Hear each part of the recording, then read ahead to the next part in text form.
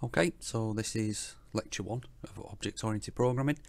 Just spend a minute just going through some of the rules and regs for how the unit's going to be conducted.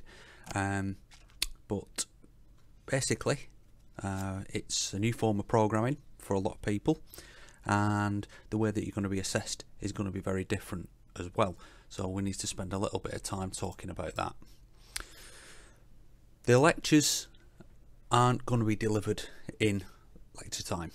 In fact, you'll be expected to watch the lecture videos out of lesson.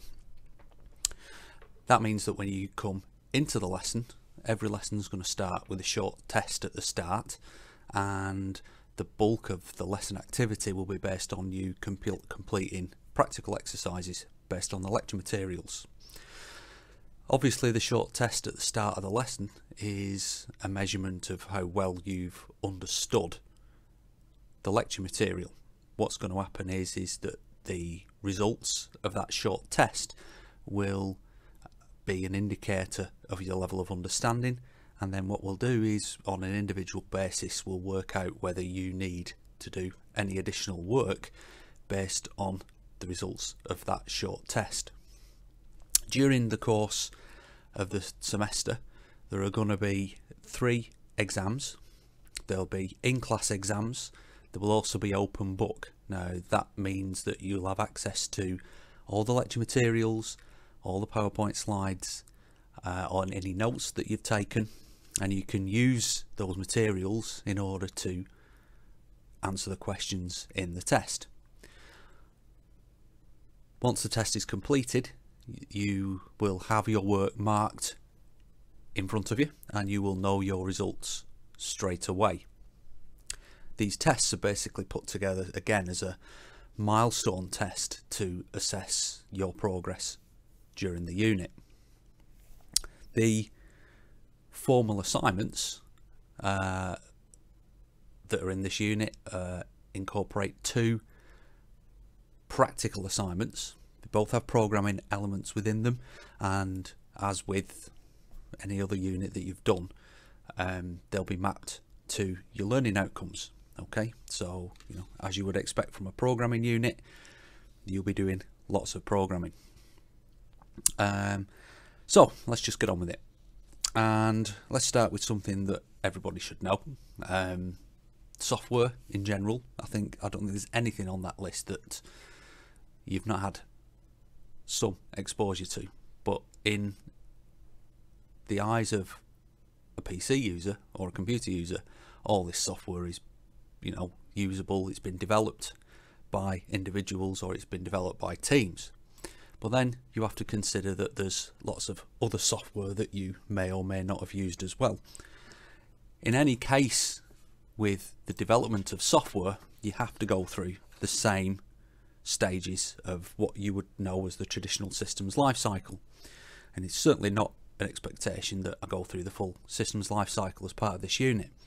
But what you do need to understand is that all software is developed typically using phases 2, 3 and 4, and that's what we're going to concentrate on in this particular unit. What we will be doing is specifically concentrating on the design of software, and then you'll be using a new tool for that. That's because we're using something called UML, or the Unified Markup Language. The build, or the implementation phase, that'll be done using an object-oriented programming language, which in the case of this unit will be Java. And testing will be done through a traditional testing methodology that you've all used before with other programming units. There's nothing new with anything that you've done in that respect. To give you an overview of the units, each of the units is broken down into 2 lectures, so effectively you'll be doing 1 unit per week in the majority of cases. The only exceptions to that rule will be, for example, if there is a test, a milestone test that's taking place. In the first 6 units, you'll generally cover Java as a core programming practice. So a lot of the things that you will see in this list now, for example, performing calculations, making decisions, repeating or creating loops, you've probably done in other programming courses. So the first 6 of these units aren't going to cover a massive amount of object-oriented programming. They're more or less a way that you can get used to the Java programming language and get used to the way that Java is used and laid out in comparison with other languages that you might have done. You'll find that there's a lot of similarities with some languages. You find that there's a lot of differences with other languages. In units 7 through 12, that's when we get into object-oriented programming concepts in a lot more detail. Certainly, we're going to look at some higher level object-oriented techniques which use a lot of new terminology that you've never used before.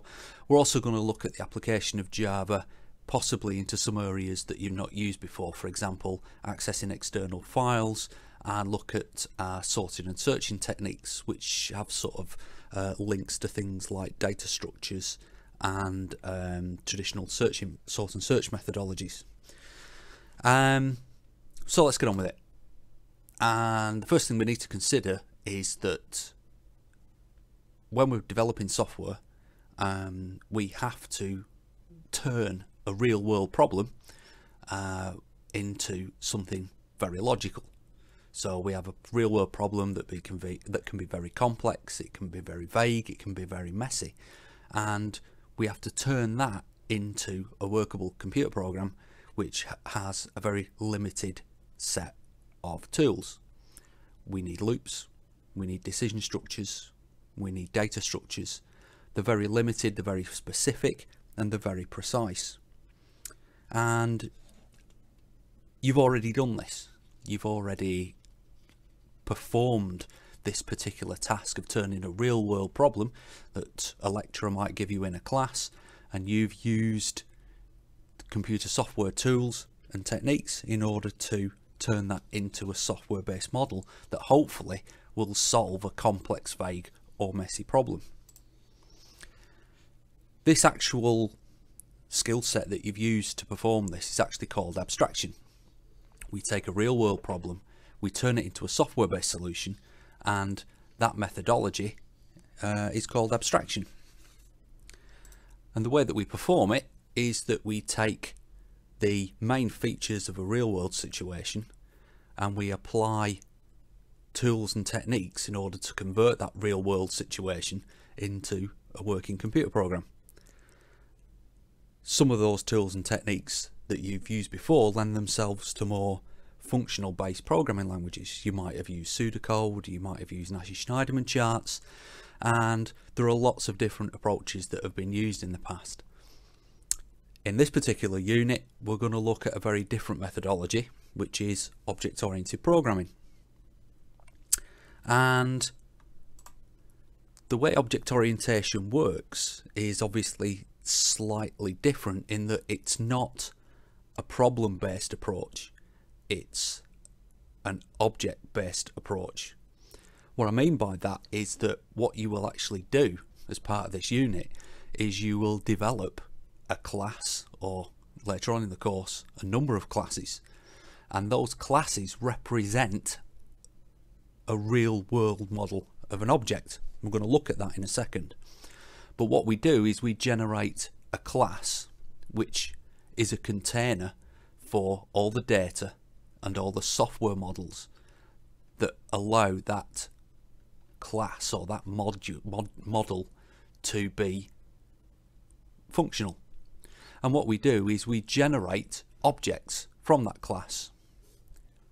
This is almost if the class is a template, and what we do is we make copies of that class in order to create instances of objects that will allow us to solve our problem. Let's look at this from an example point of view. We have a class called car, and it's used in a computer system for a second-hand car showroom. And what we can do is we can use a class to model the main characteristics of that class for the purposes of the business that we're building it for. So as an example, we can have a class called car, and we can create instances of that class for each of the cars in that showroom. So we have to formally build a model of that particular class. And this is where we get into the design element of object-oriented programming. And we're going to use the formal notation for that now, which is called Unified Modeling Language, or UML. UML diagrams can get very large and very complex, so we're going to start with the most basic one first, and then as we get more and more into it, we're going to make more and more complex class diagrams. And this is a typical class diagram. It's very simple. You can generate these electronically. You could even sort of use the drawing tools in Word, or there are lots of other online tools like Lucidchart, or you could use Microsoft Visio. But basically they're just three rectangles stacked on top of each other. But you have to put the right information into the right boxes. A typical class diagram has the name of the object in the top box. The middle box contains all of the information about that particular object. We call them instance variables. You might call them just variables in other languages, but you declare the variables in the middle box. And the bottom one is probably the most awkward one, which are these things called methods.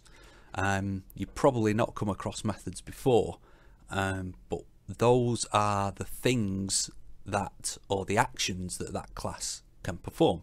So as an example, if we keep to the car sales example, we can sell a car, we can drive a car, we can put petrol in a car, we can fix it, we can drive it. And they're all actions that can be performed on that class. So we name those methods in the bottom box. So just as a quick exercise, have a go at this, pause the video and just think about the car class example that we've just talked about and come up with a list of the instance variables that you might use for that particular application, and in a more difficult situation, think about the methods which you might use. Okay, so pause the video for a minute, have a go at it, and then you can carry on. Okay, here's my possible solution.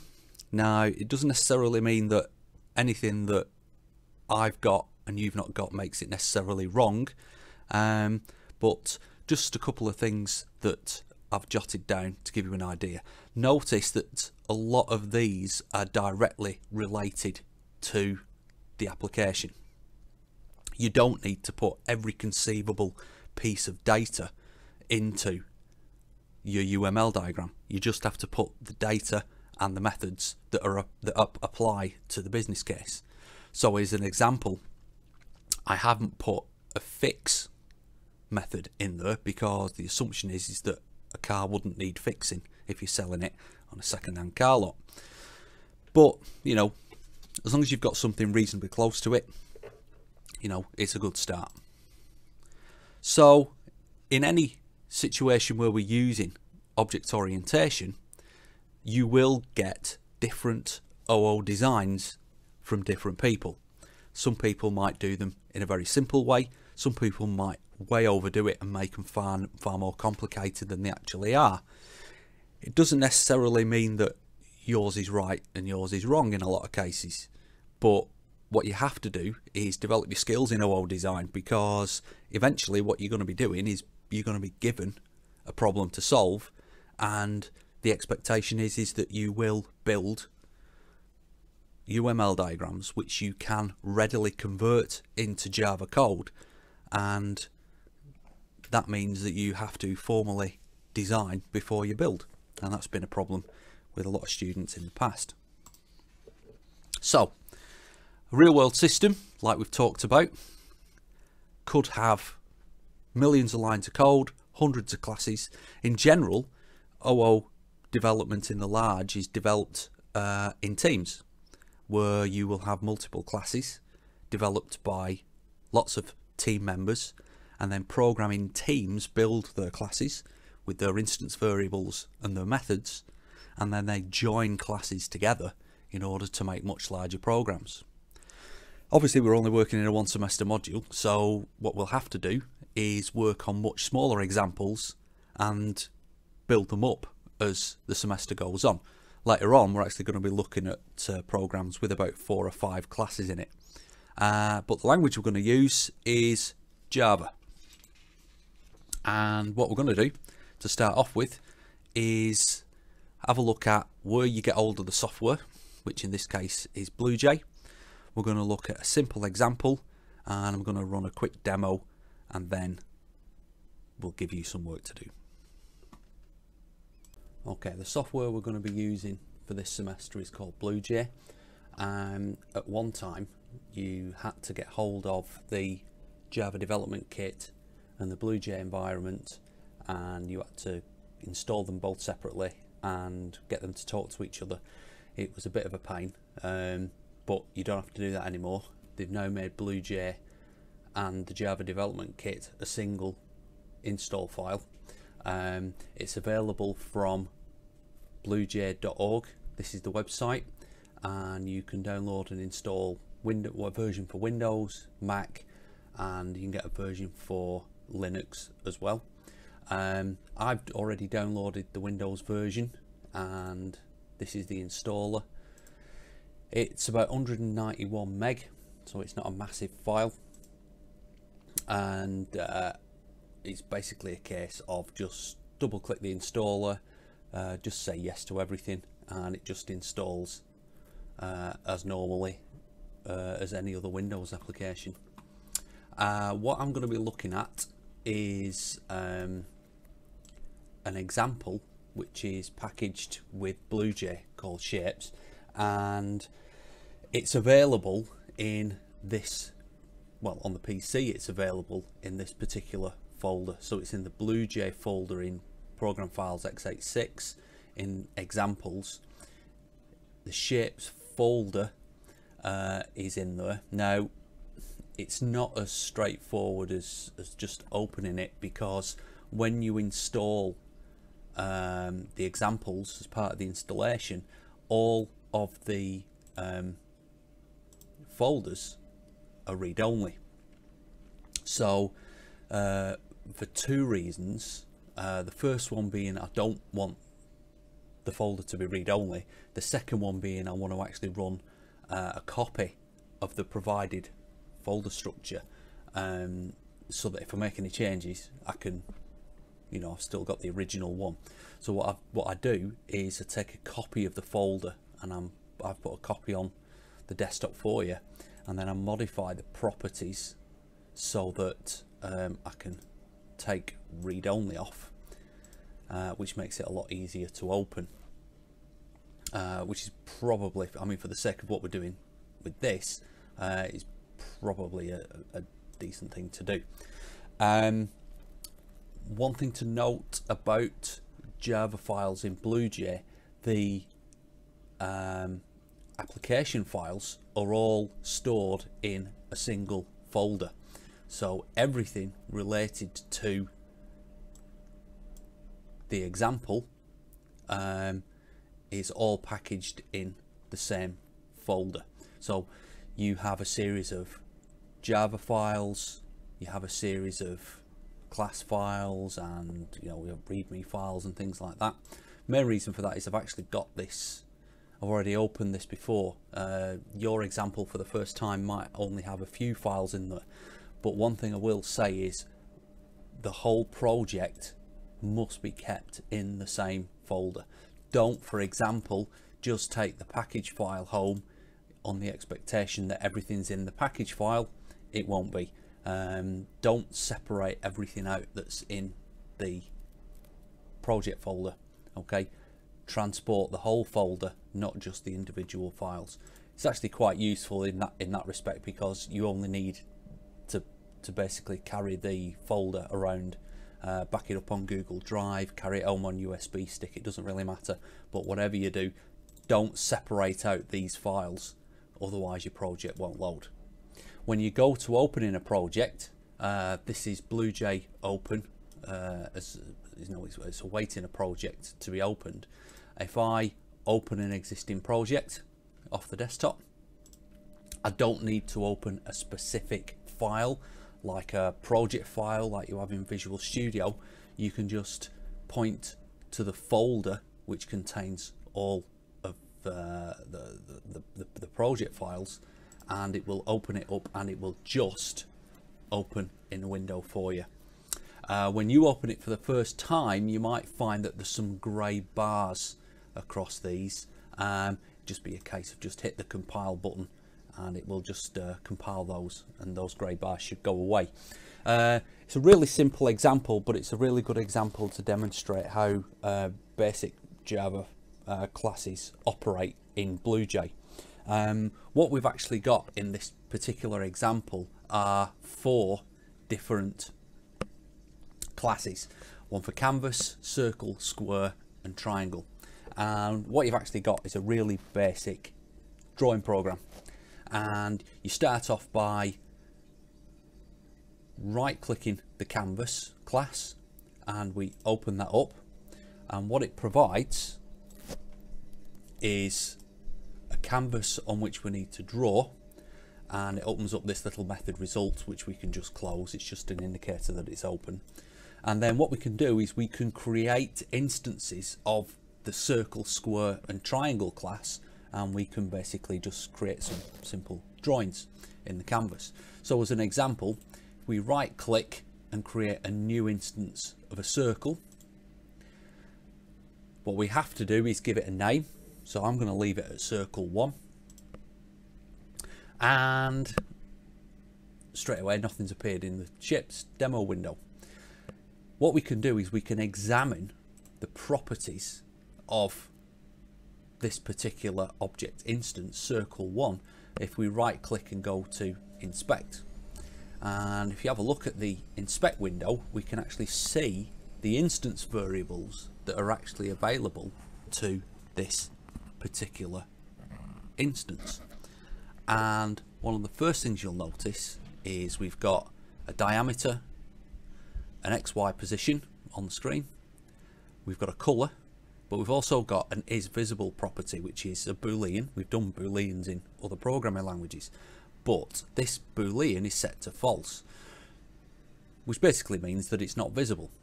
So what we have to do is change a property of that object. The way that we do that is that we'll call a method which belongs to this object instance. So if we right click, there should be a method called make visible. If we select it, it makes our object visible, and is visible is set to true. Other things that we can do now is we can call methods which have been written into that object instance. So for example, if I call move right, it moves right, move down, move up and move left. So that's got basic movement. There are some methods where you are required to provide more data. For example, if I right click and I select change color, it brings up a dialog box where it actually wants us to provide a string for a new color. It gives us a list of available ones. I'll just go for the simple one and change it from blue to red,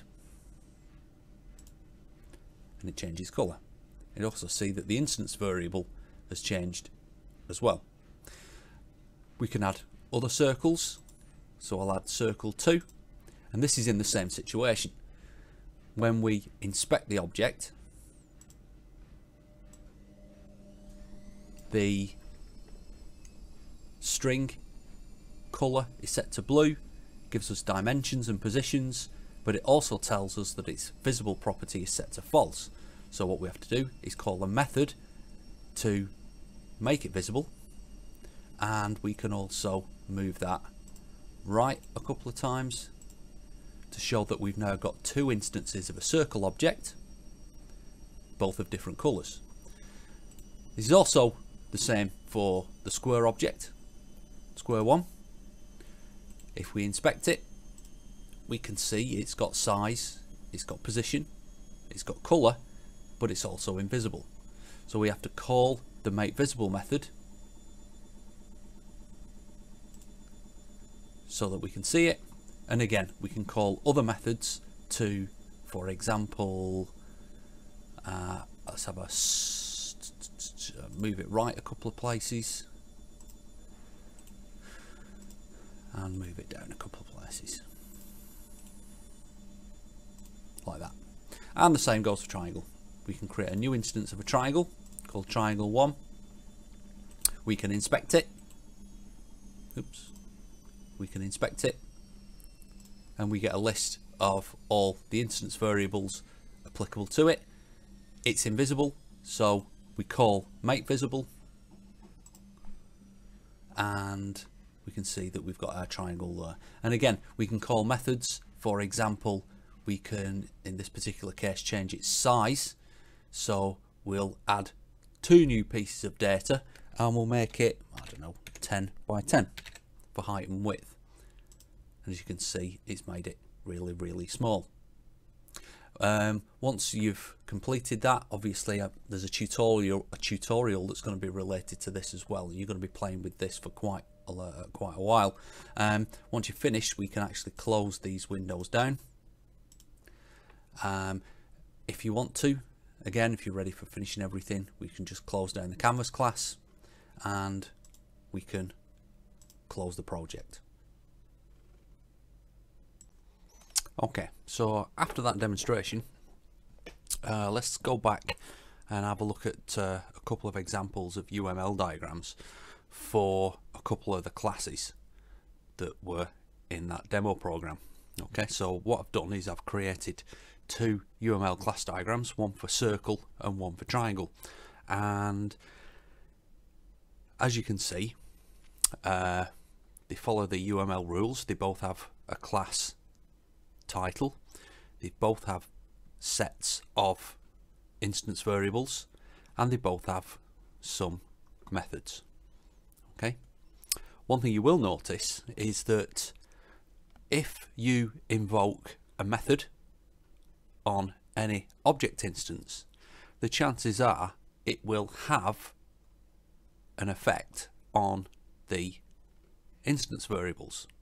As an example, when we called the make visible method for one of the instances of the circle, the is visible property changed from false to true.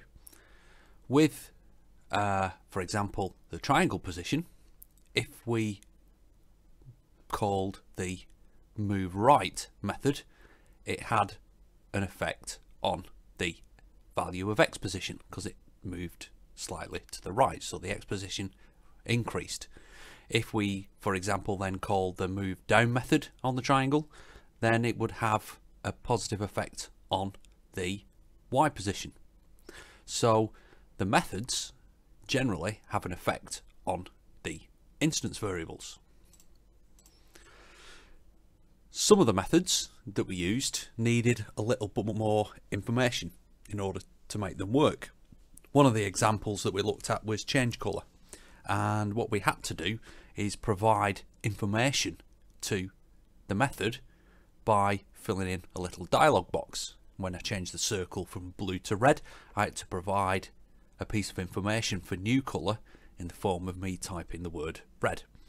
That's an example of what we call a parameter. The chances are you've probably used parameters in other programming languages before, and it's no different in the Java programming language. The tutorial will heavily involve the use of the shapes program in the example files that are provided with BlueJ, so get yourself acquainted with that before you come into the lesson. And just to summarize, basically we've looked at the core concepts of object-oriented development, where we utilize classes as templates for components. Classes contain instance variables which store information about them, and they also have methods which allow us to perform actions on those objects. We have parameters which in some cases allow us to add additional information for particular methods, for example change color, and we create instances of objects in BlueJ by right clicking them and giving them a unique name, and eventually we will be creating programs with multiple objects which will all talk to each other, and eventually we'll be writing our own Java development programs in the environment called BlueJ.